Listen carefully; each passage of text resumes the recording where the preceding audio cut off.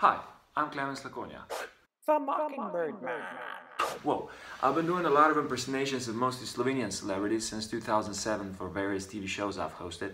And when I made some comedy music videos in English and saw how they went global on YouTube, an idea for The Mockingbird Man project came to my mind. With it, I want to grow my YouTube channel by continue making impersonations of world famous people, singing my original comedy songs in the form of comedy music videos. I've been looking for sponsors for more than a year and a half, and as I haven't found any, I decided to cover the production costs of my Putin Putelt video all by myself. I thought millions and millions of views would get me enough money to continue making new videos, but I was wrong.